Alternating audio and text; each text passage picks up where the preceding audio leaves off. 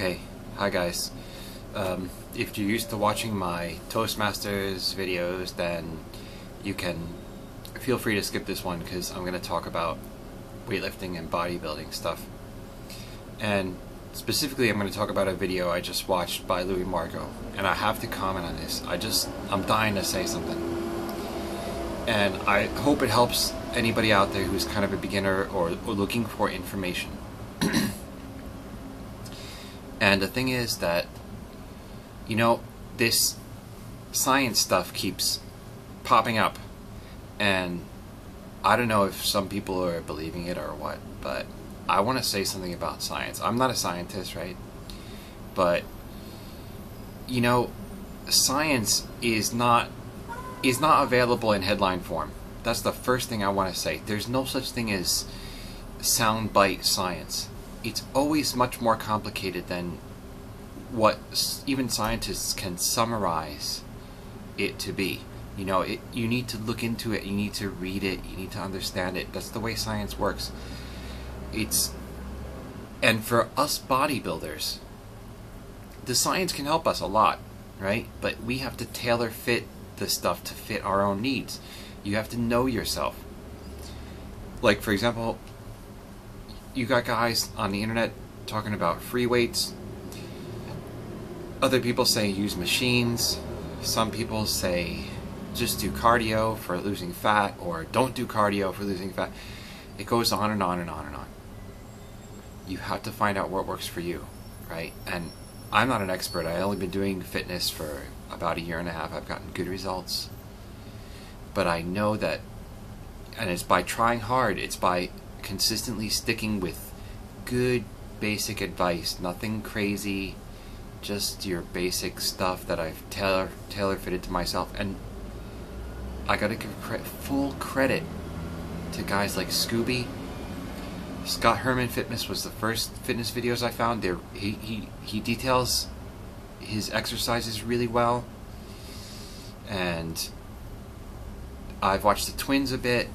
Luimarco's great.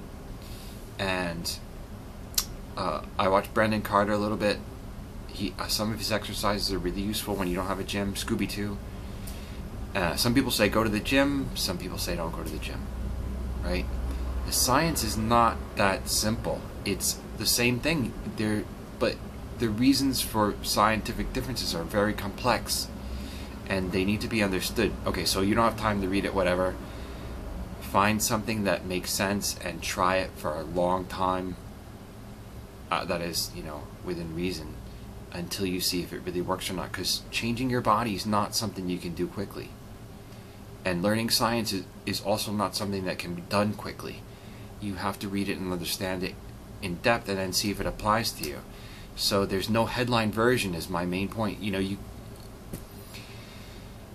my favorite example, this is the Twinkie diet, right? This guy in some university somewhere did a Twinkie diet, and I don't even know what his point was. I guess it was that the main way to lose body weight is to create a calorie deficit. It doesn't matter what creates a deficit or what you eat during that time. But that's not the point, right? To get in depth to that, you have to say, well, wait a second. If I'm a bodybuilder, does a Twinkie have any nutrients at all that are going to contribute to my adding muscle and losing fat at the same time, or contribute to me becoming stronger or whatever? And obviously Twinkie diet is not going to work, right? There's no nutrients in a Twinkie. Of course it gives you deficit, but I guess that guy lost some muscle too or whatever. He even said, oh, I go home at night and I eat vegetables so my kids won't, you know, won't realize I'm just eating Twinkie. It shows he doesn't believe in his own study.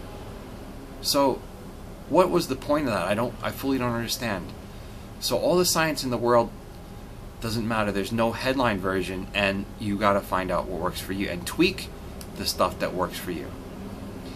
So, you know, my second point is, who do you want to look like? Do you want to look like Pop-Tart Science? Or do you want to look like Scooby?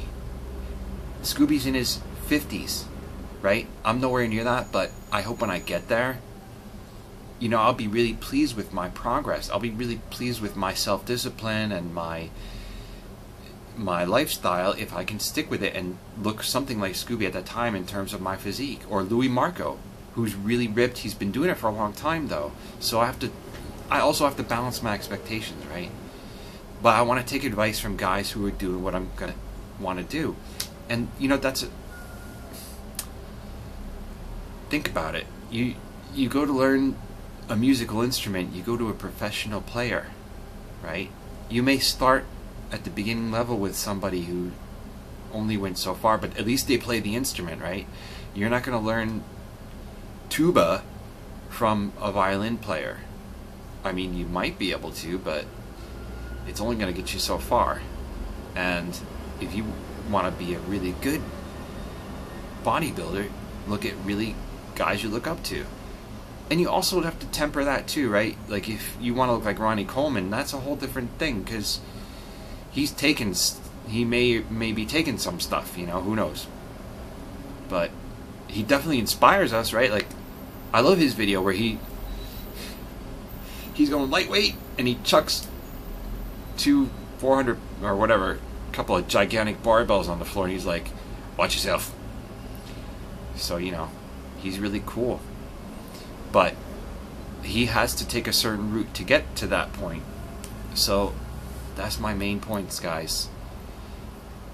Luimarco, man, I love his videos. Like every day he's got a video there for me to watch, and it's great. I recommend for you guys, Cut the Fat podcast. They get into the science, and they talk about it in detail. And you can interact with them on Facebook and stuff, although I don't do that, but you know, you can if you want to. And Scooby, Twins, you can do whatever the heck you want to do. It's so cool. And but they don't say heck. Scott Herman Fitness, good. I like the way he goes over exercises, man. It's great. So anyway, keep up. I want to encourage you beginners and you kind of amateur guys, because it can be hard. I go to the gym and sometimes there's this big buff dude there, and I'm like, I'm not nearly that big, you know. I hope I'm not big someday. But anyway, I'm going to keep going, and I'm going to keep doing the best, even though I had a big box of sushi tonight. But anyway, no headline science. And think about who you want to look like. Let me ask you this. When you go to Scooby's website, how many negative comments do you see? Very few. Luimarco, a little bit. You see guys disagreeing with Luimarco, right? That'll tell you, like, if you don't know what good advice is on YouTube, look how many crap comments there are, like F, F, F, and then F, F, F, and C, and S, and if the comment section is full of this, then the video is probably, right? Like, who's that guy? I don't know his name. I guess it's Stand Firm or whatever. Dudes are always bagging on that guy, so I don't know if it's good advice or not. I just stay away from it. But look in Scooby's comments. Lots of positive comments. People say, you know, it's not kissing his butt. It's just positive, generally constructive comments. You know, Luimarco the same. I've read people disagree with him all the time. He says stuff that, you know, maybe you disagree with. But people disagree with it respectfully, right? But I browsed Pop-Tart videos. He's got a whole video dedicated to his hate mail.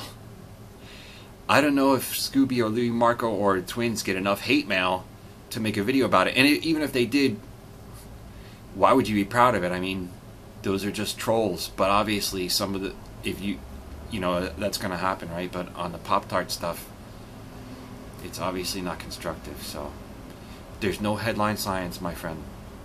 There's no way. It's always more complicated and more complex. It just requires you to go to a higher level of understanding in order for you to use it. And think about, who do you want to look like? So, anyway, that's my 2 cents.